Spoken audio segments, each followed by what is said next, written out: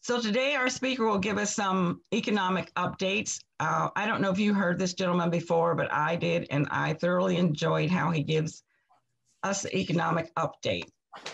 His name is Jordan Levine. He's the Deputy Chief Economist at the California Association of REALTORS, a statewide trade organization of real estate professionals with more than 190,000 members. Jordan helps to oversee all housing market research at CAR, including market statistics, survey research, industry trends, and policy analysis for CAR's legislative and governmental affairs efforts. Jordan has a bachelor's degree in economics from the University of California, Santa Barbara, and a master's degree with Merit International Economics from the University of Sussex.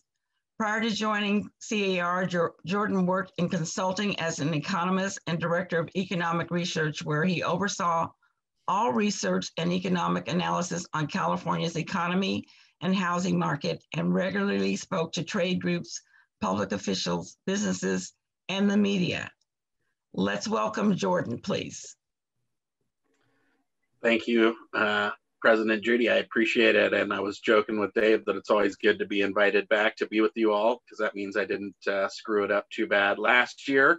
And I'm going to share my screen so that we can go through the forecast, which I just released with Leslie Appleton Young, our chief economist, at the Reimagine event about 2 weeks ago. And so these numbers are hot off the press. I've also sent these along. So if you want these slides later, you want to share them with clients, which I highly advise. I think now's the time, especially with sellers, to take a data-driven approach and really to kind of slide the data under their nose to really combat some misperceptions out there, particularly on the sell side. And so I want to talk a little bit about that, but you'll have all these slides as the moral of the story in case you want to use them. So I didn't know what metaphor to use for this. You remember this guy, Charles Dickens? It was the best of times. It was the worst of times. I used to have like, it's a time of mixed signals, or, like President Truman always wanted a one-handed economist, because the economist would always come in and say, on the one hand, but then on the other hand. That's kind of very much the mode that we're in right now. So I went with the best of times, worst of times, because I'm a Dickens fan. But if you, on the good side, if you look in the rear view mirror, a lot of the indicators that you'll see in the newspaper, on TV, et cetera, when it comes to the economic data, are moving in the right direction. The economy is healing. It's healing in a broad-based way. We see that whether we're talking about, consumer spending or jobs or unemployment, interest rates, which are at all-time lows, right? And so all of these kind of nerdy macroeconomic variables have shown some pretty robust and consistent progress over the last 4 to 5 months. And we see that playing itself out in our market, right? Buyer demand in particular is very robust. We see home sales themselves are rising, and we just put out our September press release and are now closing the books on October as we crunch those numbers, and sales and in fact prices are both rising at a double-digit pace, right? So again, even in our own neck of the woods from an industry standpoint, we see that going down. There's also less distress out there, right? Whether we talk about folks in forbearance, skipping rent payments, what have you, those numbers have all come down as well. So we see, good news in things moving in the right direction. We see the bad stuff getting smaller, right? And so that is all good. Unfortunately, I can't just kind of wrap up the presentation there and we all go out and enjoy and kick our feet up and throw it into cruise control, because there's still, I think, a lot of headwinds. And that kind of is the double goal that I have today, is to show you that I think, hopefully the worst is behind us, but also to warn against, going into celebration mode, going into cruise control mode. I still think it's going to be very much an elbow grease hustle type of an environment, right? Because even as things have moved in the right direction, you think about things like the labor markets, we still have almost 20 million people unemployed. That's, much, much better than it was 3 or 4 months ago, but it's still, much worse than it's been at any other point in time outside of the last 4 or 5 months. And again, even as more folks get current those mortgage payments, we've still got about 350,000 folks that are delinquent on their home payments. We don't have any inventory, and for me, frankly, that's the biggest concern that I have going forward for the housing market. Isn't that buyers don't want to buy, it's that, you know, where are we going to put these buyers into when there's no units out there on the market? And that's why I think we're seeing that sales aren't rising like they would be. In fact, if you look under the surface of these really robust sales numbers, what you see is that closed transactions aren't actually going up right now. They're just not going down the way that they typically would be at the end of a November. And I think that if we had actual inventory out there, we wouldn't just see them remaining unseasonably strong and not dropping off into November. We would actually see sales going up into November and December because people really want to buy. And so again, that lack of inventory is really stunting the growth of the market. And the other thing is, you know, I think this has brought about some structural changes, and we're going to have to grapple with things like migration and home ownership. So many people flooding into the market. It's really having an impact on housing affordability, which has been an ongoing problem, and you know, could potentially get even worse. So that's kind of the broad overview, is that things are going well, but we don't want to get too carried away patting ourselves on the back for having made it this far, because we've still got a long road to hoe. So let's talk about the good news first, because I think that there is a lot to be optimistic about. Actually, today is election day, so before I go too far, I should tip my hat to the election and say that, you know, if you haven't already, everybody should go vote. In California in particular, we got a lot of real estate critical items, which I'm sure you guys by virtue of being on an economics presentation are probably already keyed into. But you know, the outlook on what it means for the housing market, I think over the short run is not that much. And again, we just did an econ panel where not just myself, but I had the chief economist, or the deputy chief economist from CoreLogic, Selma Hepp, as well as Robert Kleinhens, who's a renowned economist in California as well. And it wasn't just me, but in general, the consensus was on that panel, you can go back and watch that. It's up on the CAR website that you can watch on demand, is that elections don't really have a lot of short run impact on the housing market. These are really about setting the rules of the road. What happens with the GSEs? What happens with who we appoint to the Federal Reserve? What happens with tax policy and how we favor or disincentivize home ownership and things like that. We've done a lot of research on this, and when you actually go through and build statistical models to try and explain what happens in the housing market, you know, either by looking at prices or sales, once you start filling up the right-hand side of any kind of an economic model with real life issues, you know, what's going on with my job? What's going on with my income? Where are rates at? What's happening with home prices? Were they going up or down?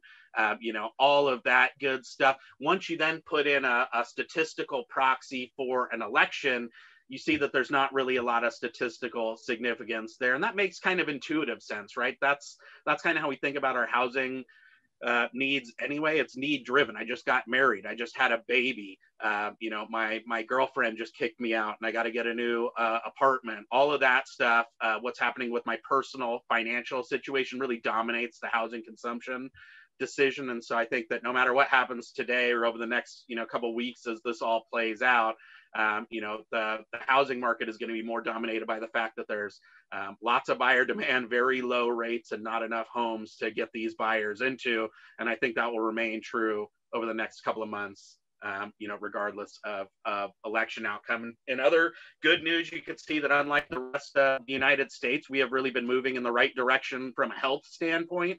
I will put a little asterisk on there. If you look at the tail end of this left chart on cases, we have seen a tiny increase in cases of late. That has petered out over the last 2 or 3 days.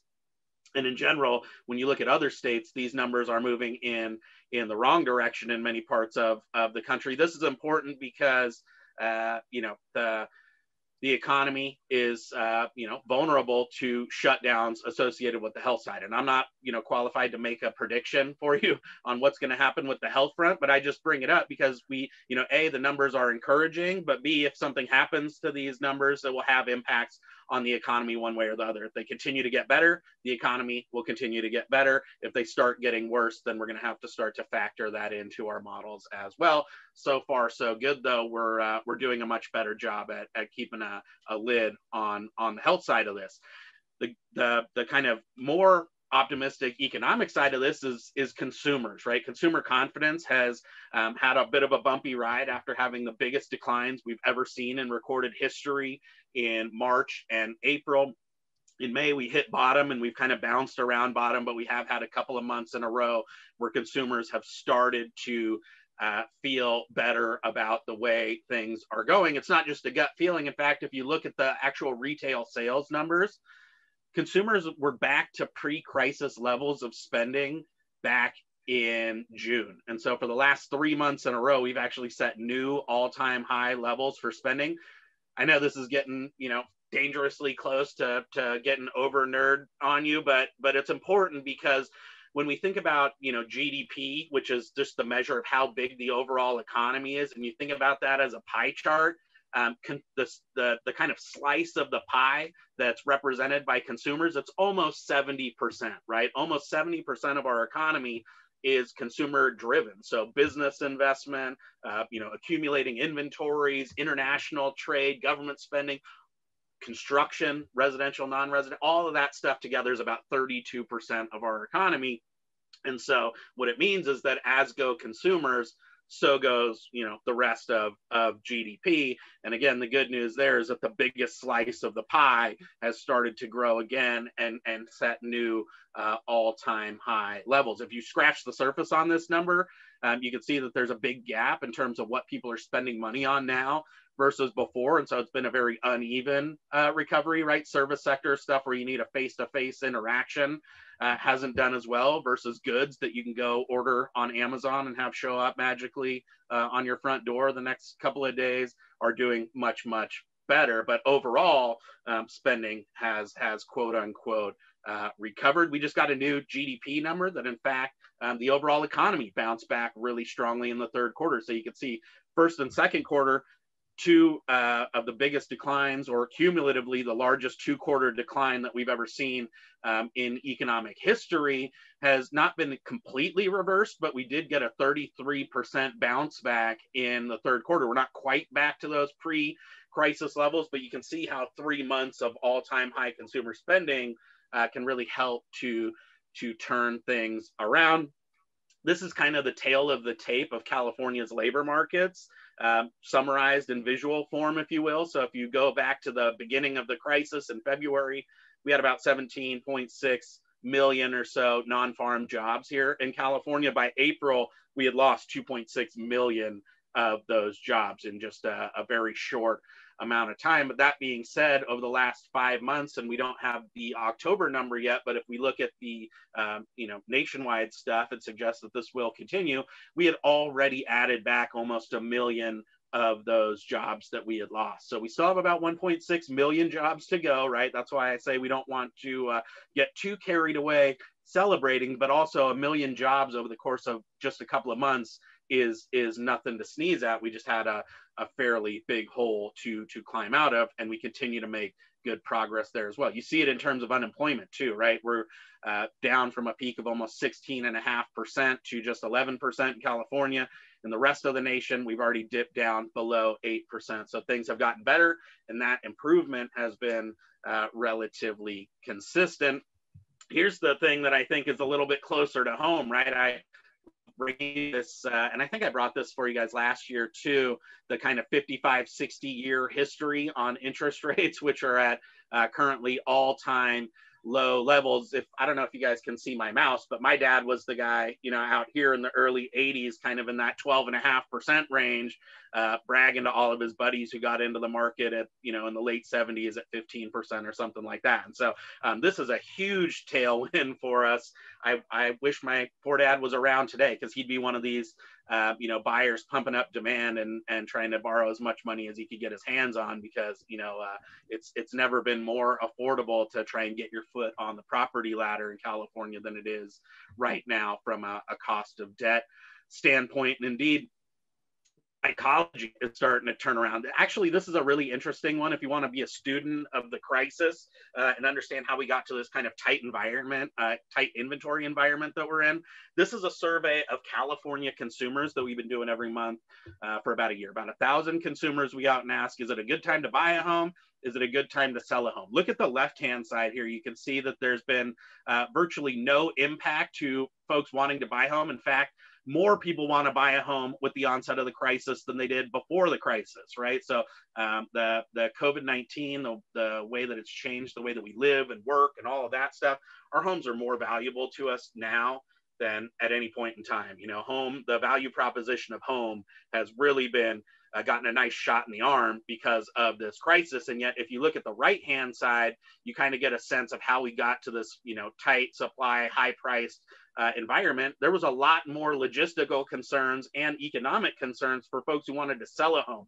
Those numbers were cut in half with the onset of the crisis. We went from over 60% of folks saying that it was a good time to sell a home to less than 30% by April of this year.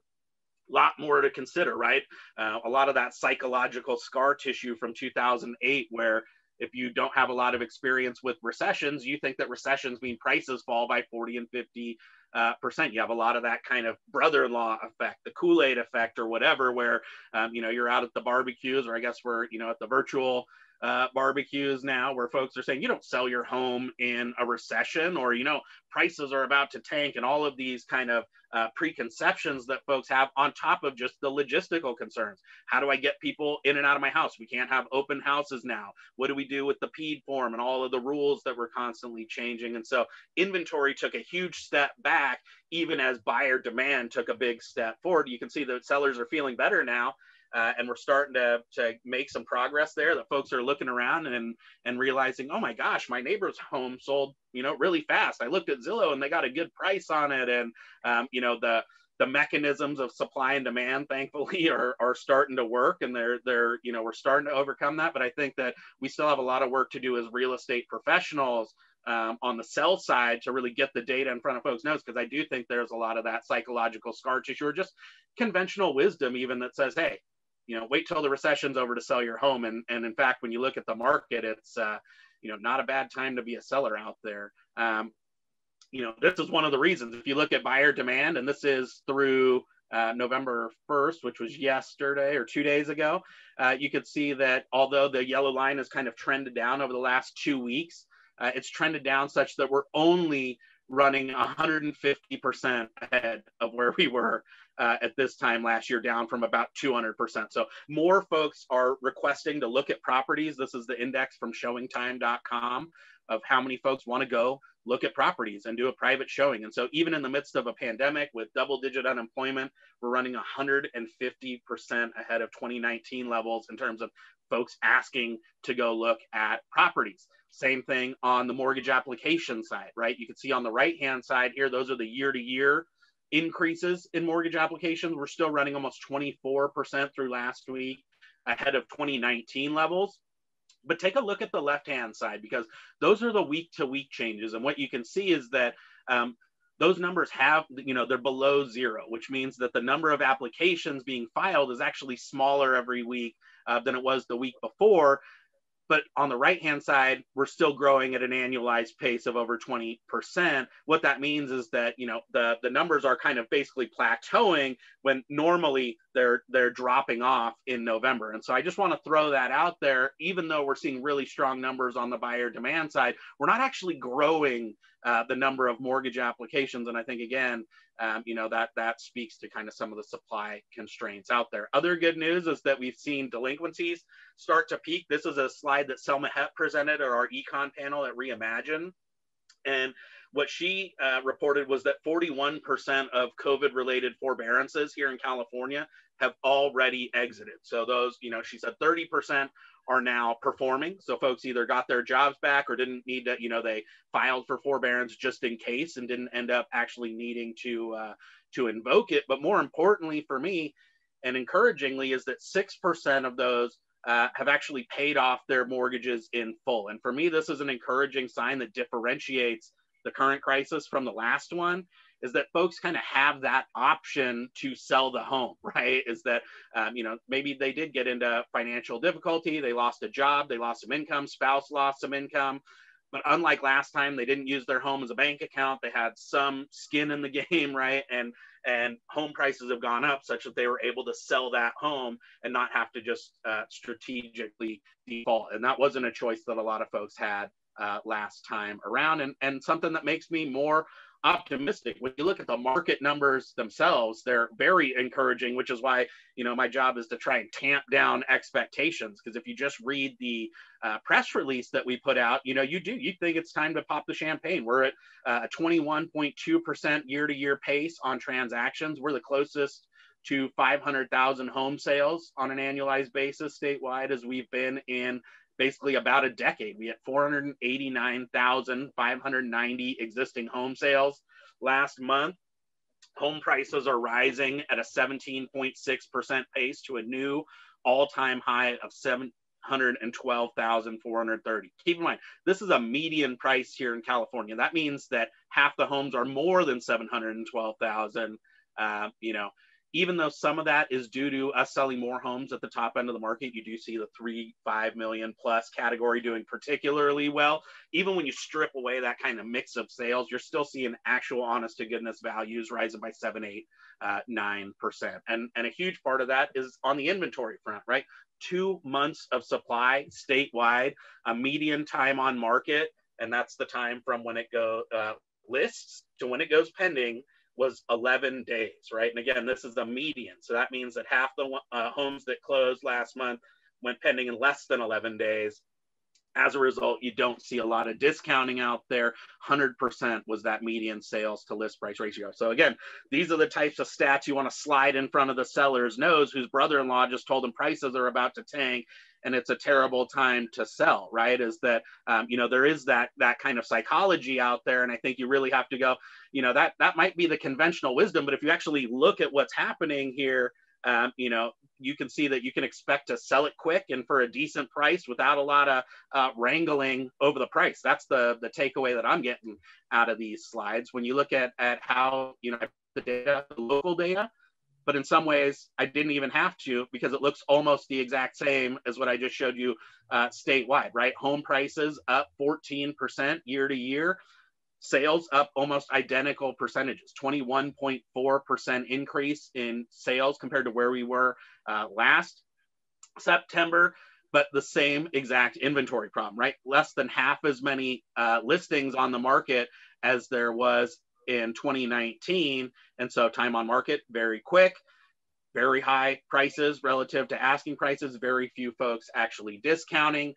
You know, I brought the stuff for the surrounding counties, but again, similar story, right? Prices up strong, sales up strong, inventory down, and so the market very competitive. Same, actually, El Dorado County is even more, up 81% in terms of closed transactions.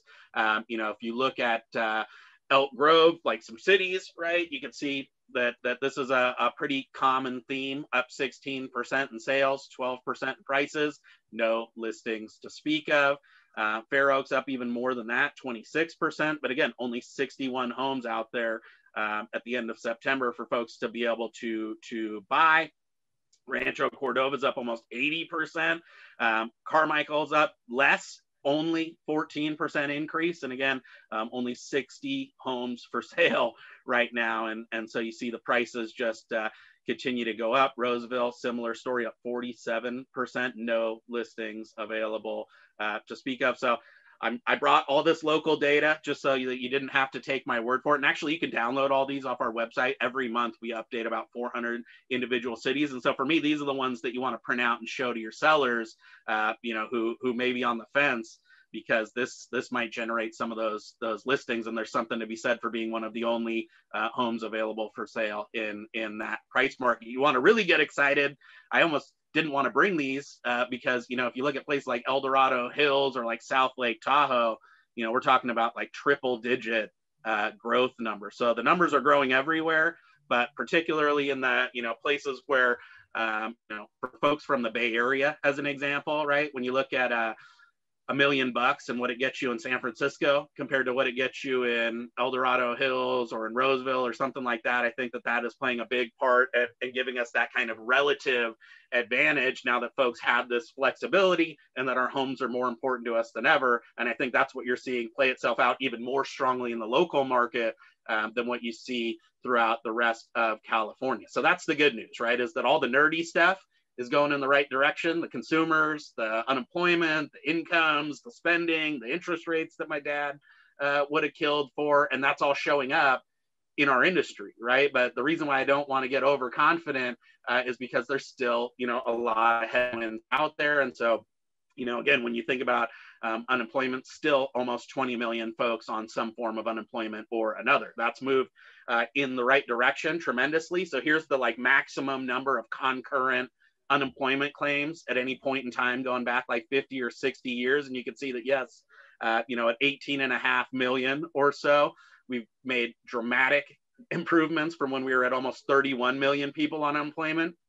But we're still about 3 or 4 times worse than at any other time. We're just not 5 or 6 times worse anymore. And so huge amount of progress that we don't want to diminish or to scare you off of thinking that the recovery is coming to a halt or anything like that, but just more to manage the expectation that we still have a long road to hoe on this, or a lot of healing left to do, or whatever your favorite metaphor is there. The other thing is, I know that over the last couple of days since I made this slide, the stock market's been a little bit more wobbly, but I would kind of maybe play devil's advocate and ask whether the booming stock market is something to be celebrated or feared. And what I'm showing you here is basically a price to earnings ratio for the entire US economy. I took the value of all publicly traded company stocks out there as measured by the Wilshire 5000. And then I just divided that valuation by how much money these companies are making as measured by corporate profits. And if you look at this chart, which is, very technical and nerdy, and I probably shouldn't even have brought this out, but if you look at this visually, what it tells us is that usually the stock market's worth about 10 to 11 times how much ever those companies are making at any given point in time. And when you look at the right-hand side of this chart, what you can see is that the valuations that we're seeing, the rebound to 30,000 and all of that stuff that we've enjoyed, hasn't necessarily been driven by the fact that those companies are all of a sudden making a boatload more money. Now, it's not to say that it's unsustainable. It might be that the earnings are right around the corner and that these ratios will start to get back in line as folks start to spend those dollars again. But I throw it out there as a potential imbalance that we need to worry about as well. Closer to home, again, we're nowhere near where we were back in 2009, but we still have about 6-7% of our mortgages in delinquency. That translates to 350,000 homeowners. So we're not at all-time high crisis levels, but at some point we're going to have to reckon and grapple with these missed mortgage payments one way or the other. Someone's going to have to take the haircut. It's either going to be the investors, the government, or the homeowner, or some mix therein. But there's still a big TBD left on that one. The other thing is, and this is what I alluded to earlier, is that even though sales, and these are our weekly sales numbers that we've been doing that go right up through last weekend, you can see that we remain unseasonably strong, right? That you don't see through the end of October the sales tapering off the way that they normally would. But when we try and interpret the growth rates that I just shared with you, I think that this is helpful context to see the actual numbers of home sales, because what we're seeing isn't sales actually going up. It's sales that aren't going down the way that they normally would. That's a good thing, right? We'll take sales, the buying season stretching way out into the winter, but I think it underscores how much the inventory situation is holding us back, because I think otherwise you would have a lot of folks out there like your Ira Levines who want to just grab the 2.8% mortgage interest rates with both hands and run with it, right? But there's no units for them to actually get into. And as a result, what you see, whether you look at it by kind of price segment or by region, you can see that we had a lot of momentum coming out of May and June and even into July, big bumps in home sales. But as we've really exhausted the available supply, the growth rates have really petered out towards zero across almost every price segment, across almost every region of California as well. So the real heyday for growth was happening, a few months ago. And that's because, again, when you look at these, and these are the weekly numbers through last week as well, we haven't seen an increase in the number of new homes going onto the MLS every day. We've basically been flat for about 3-4 months consecutively. And look at the listings numbers. This is all of Central Valley, but you can see that, you know, listings, this is total actives. They don't usually peak in April, right? And so all of this great sales growth that we've enjoyed has purely been burning off the inventory that was sitting out on our shelves, and not because we're constantly replenishing with new product onto the MLS. So there's, you know, a little bit more than half, maybe as much as what there was, but look at it by price range, right? And this is why I worry for the owner occupant segment. You look at the numbers below even 800,000, and the number of actives are, you know, have just dropped off tremendously. We're not replenishing. And so we have had tremendous growth in home sales, right? But it's come almost entirely at the cost of active inventories. And we're just not listing enough properties to be able to maintain this pace of sales growth that we've enjoyed up until this point. And therefore, it's, you know, not surprising that pendings are relatively flat. Again, they're not dropping off the way that they normally would, but I think we're missing a huge opportunity where they could be, you know, still powering a kind of V-shaped recovery. It's all supply driven. So when you look at prices on a per square foot basis, they're rising steadily and consistently in terms of closed sales.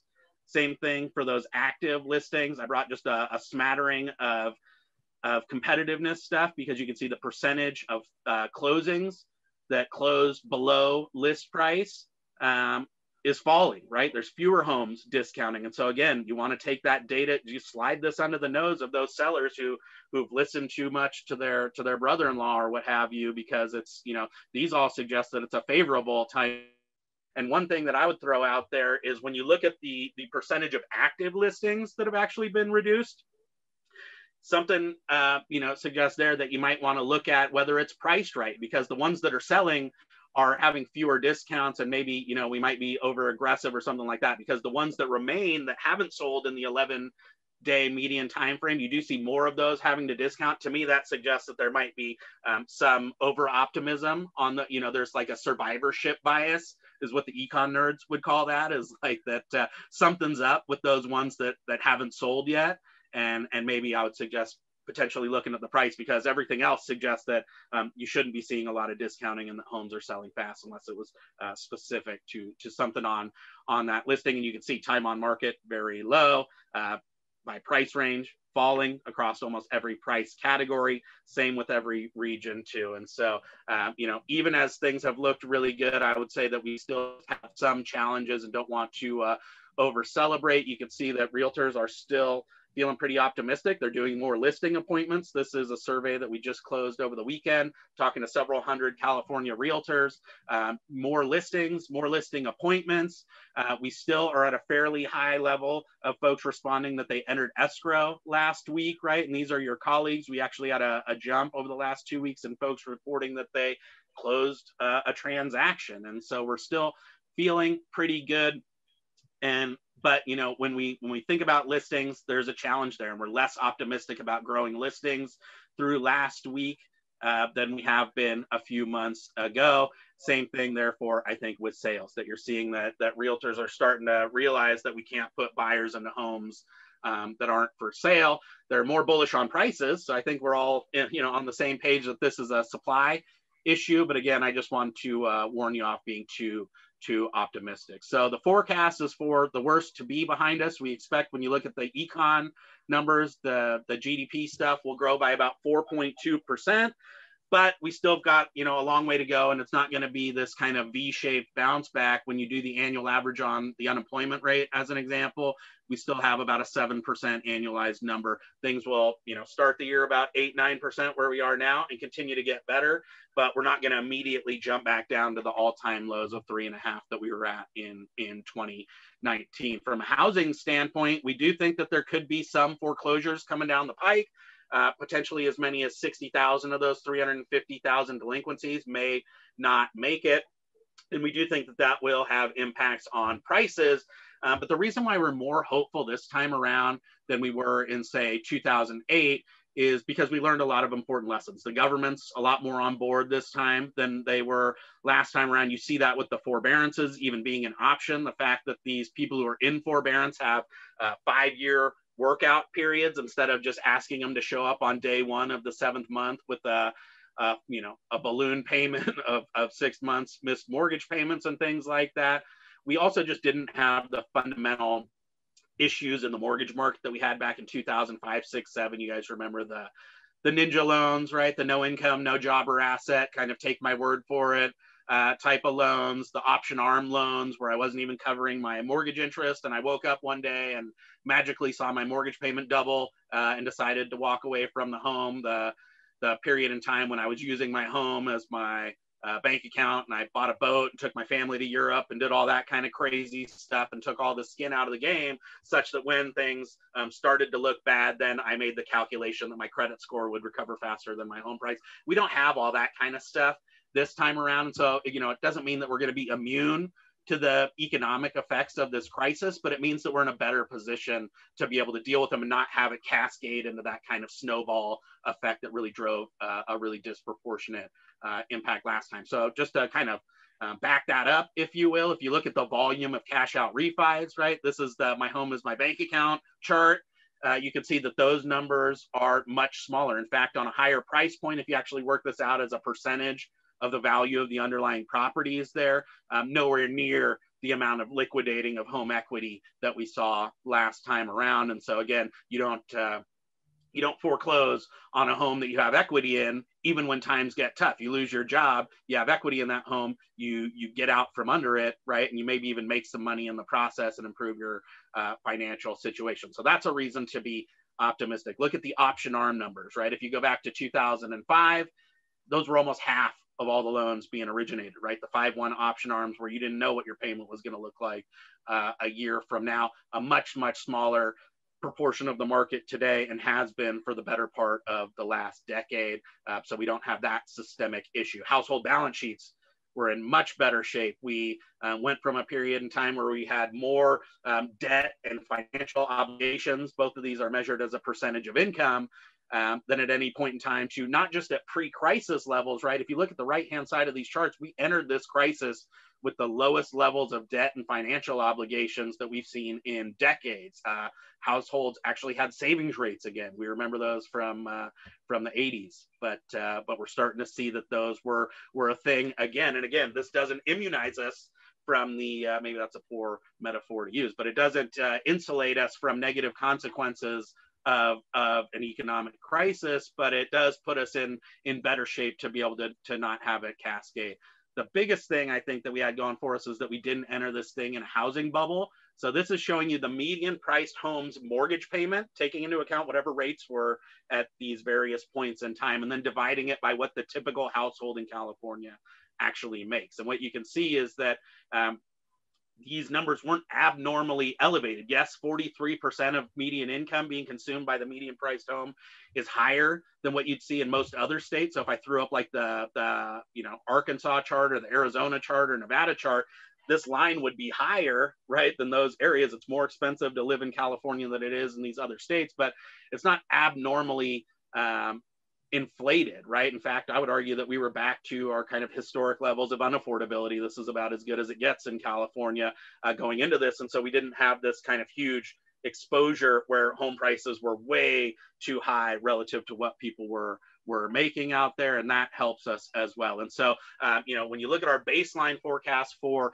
2021, well, if you look at what we expect for 2020 is that when the dust settles on November and December, that will end up with home sales that were essentially flat or even up a tiny bit from where they were in 2019, which, given the huge 40 and 50% declines that we saw back in March and April and even into May, is pretty incredible that it took about 7 or 8 months, and that was all it took to claw back those unprecedented declines. It's totally a supply-driven show, and that's why we have median prices going up by 11.6% on an annualized basis this year, and that growth, more importantly, will continue into next year. So if you look at our forecast for sales, 412,000 home sales, which some people think that's a conservative estimate, but I would argue that 412,000 would be the best number we've seen in 4 or 5 years prior to this. We have home prices continuing to go up as well, 4.4%.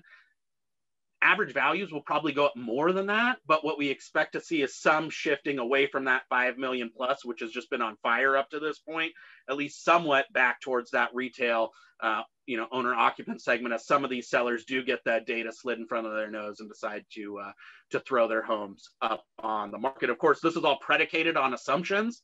These are the assumptions that underlie that baseline forecast, that we're going to have a vaccine sooner than later over the next 6 to 9 months or something like that, that we see a slight increase in our cases this winter, but nothing to where we have to do a 3 to 4 month shutdown the way that we did over the summer, in which case the economy continues to grow, incomes continue to grow, and we do see some foreclosures, but that next year they represent 8% of the market or less, in which case we think that those individual foreclosed properties will carry a discount of 10% or less, right? That we will have some issues. Not everyone's going to be able to bounce back, but that it's going to be more manageable this time around. Of course, we do have a worst case, because this is it's a terrible time to be a forecaster. I'll be honest with you. There's a lot of uncertainty out there, and this is the first time we've ever had scenarios, but we do have a worst case scenario, which suggests that we don't have, we're not able to get back to normal health-wise until at least the second half of the year or even beyond, that we have a resurgence in the next couple of months that really does cause us to close the economy back down, in which case we don't have GDP growing next year and actually incomes falling instead of rising. If that plays itself out, we see foreclosures being much bigger problem, right? The government can't just step in and fix the problem when the economy is still getting worse. It's one thing to help bridge folks into better times. It's another thing to just be the full buttress of the economy. And so in that case, we see foreclosures increasing to be about 30% or so of all transactions next year, and carrying much bigger discounts because there's a lot more of those distressed properties that folks are trying to get out from under. If that plays itself out, you're talking about a forecast where sales actually go down by about 12% next year, and that prices fall by about 16%. That's our kind of worst case scenario. I will just point out that, even in our worst case scenario, 30% of the market being foreclosures, we're talking about a worst case scenario that's roughly half as bad as what it was in 2008, 9, and 10. That doesn't mean, that we're immunized, and you can see our baseline is much better than that. We even have a best case scenario that's, kind of looks at this idea that maybe this lack of inventory doesn't hold us back, and that somehow it just only shows up in higher prices, and that we're able to continue to grow sales with all this great buyer demand, even with a thin level of inventory, in which case we get up to 430,000 transactions next year, and prices grow even more, cresting 717,000 on an annualized basis. And so I think that we've been wrong upside thus far, that our baseline scenario has been too pessimistic. And so, it's not unthinkable that we see an even better forecast than what our baseline showed you here.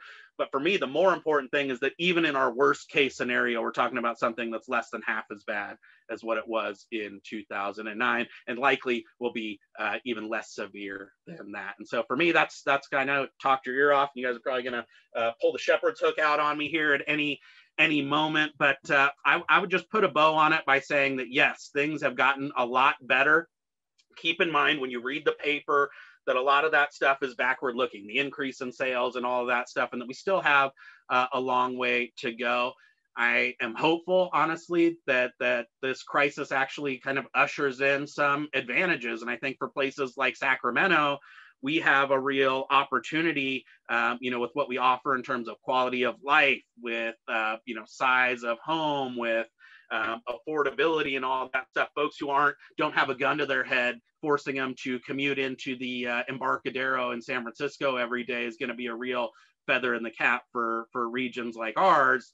I think it's an opportunity for us to kind of sort out some of the issues that have been facing California, where we don't have the people where the housing is and all of that stuff. And so for me, I think when you zoom out from this, even though we have a lot of challenges ahead of us, I think we have a huge opportunity to, have more stories like mine, where you got guys whose dad didn't even graduate high school, but realized the American dream of home ownership, and that's what lets their kids kind of go to school, become econ nerds, and then come deliver speeches like this one today.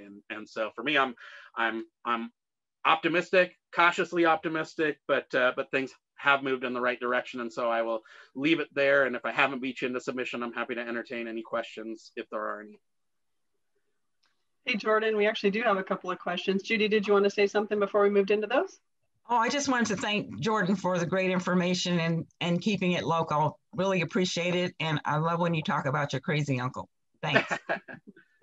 Yes, thank you, Jordan. And we had a couple of these coming in, and I know you addressed it at the beginning of your presentation, but will your slides be available? Yes, I've already sent them in, and so you guys are welcome to share these with whoever wants them. They'll also be posted on car.org. We also post other speeches, so if you want updates on this stuff over time, just go to our website, and it won't necessarily be local for you guys, but you can always get the updated unemployment, and we're doing speeches like this every week, so you can always get the latest and greatest up there too. Thank you for that reminder. We appreciate it. And we do have kind of a three-part question from one of our very involved lenders who serves as our affiliate finance chair this year, circling around rates and the Fed. So I'll read you what he wrote and you can address it how you see fit. With the Fed buying treasuries and mortgage-backed securities to keep the rates low, how much longer can they or will they continue to buy? So that's the first part of the question. Do you see rates continuing through 2021 to remain where they are now? I know you kind of talked about that just now a little bit. Yeah. And then do you see the Fed maybe changing their policy if inflation starts to exceed 2%? Great questions. Perfect timing for this question too, because I actually just a week before Reimagine, I did the econ conference, the National Association of Business Economists, where all the econ nerds kind of gather and nerd out together on our spreadsheets. And two of the speakers there were from the Federal Reserve. One was Jay Powell, the Fed chair, and the other one was the head of the Chicago Fed, I believe. And moral of the story is that they're even more kind of gung-ho support the economy than they have been. They actually unveiled new policy thinking where they're going to be even more accommodative of growth. The Fed has what they call a dual mandate. So they're supposed to both keep unemployment low and also keep inflation in check. And what they said is that they care more about unemployment than they do about inflation. And so they're going to actually even allow inflation to creep up even more than what they have in the past, and that they think they can get away with having a little bit more inflation without having real kind of snowball effects that take us back to the kind of Volcker era days where we really have to ratchet down on inflation. And so for me, what that means is that they're going to continue to accommodate even beyond when they normally would have started to try to take the punch bowl away, if you will. And so I think that the rates are going to stay, I think they're going to stay low. And I think that most of the governors that I've heard are fairly on board with this idea of being more tolerant of slightly higher inflation. And I think that it's kind of practical in the sense that no matter what they've done up to this point, we haven't been able to get over 2% inflation. And so they, are just signaling a commitment to really being, gung-ho supporting the economy. So I don't necessarily think we're going to see 2.76% mortgage rates for the next, 12 months consistently, but I'd be surprised if they were, over 3.1 or 3.2% or something like that at the end of the year. So I think that we're still going to be basically in an environment where you can channel that like inner Ira Levine and recognize that the rates are still very, very favorable for home buyers. Absolutely. Absolutely. Thank you for addressing those questions, Jordan. We did have another one come in regarding retail spending. So do you think that surge in retail spending is a result of recovery, or is it a result of people allocating their spending reallocating their spending from things like travel that isn't necessarily as easy? So do you think that spending is going to continue to surge as we open more market segments? Yeah, I think as the economy gets better, as more folks are earning money and working, right, then that, typically is highly correlated with them spending more money. I will say that part of the recovery up to this point has been government fueled, right? We all got $1,000 checks in the mailbox and all of that stuff. We got expanded unemployment benefits that are letting us continue to maintain consumption. We have people like independent contractors, realtors getting unemployment that were not able to. Those PUA benefits are running out, and so eventually that's going to detract from growth if we don't get more support. I think there's still, you know, a big role for the government to play last time. And I would just, you know, hopefully we have, you know, learned the lesson that it's pay now or pay later, right? That when we left everybody to kind of fend for themselves in 2008, 9, and 10, we didn't save the economy any pain by saying that we're not going to step in and sort this out. We ended up having a much bigger crisis that the government had to step in and pay for anyway. So it's a lot cheaper to prevent a full-blown crisis than to recover from one. And so that's kind of, I guess, me hoping that things will get better. But I do think that there is a risk to spending if we don't continue to fuel that. But there's a lot of folks who are relatively unimpacted by this crisis, right? That's where the K-shaped recovery comes from. If you can, you know, you can't clean a hotel room or serve a meal remotely, but you can still be an econ nerd and do your spreadsheets and get those sent in. And so, you know, that is providing a backstop to the level of spending, because those folks are largely still working and maybe even doing better because they're not out traveling and spending all that money going to Hawaii or whatever else they'd be doing. Great. Thank you so much, Jordan. That's all the questions I've seen come in. We appreciate your time this morning. Thank you guys so much for having me. It's always a blast. I appreciate it.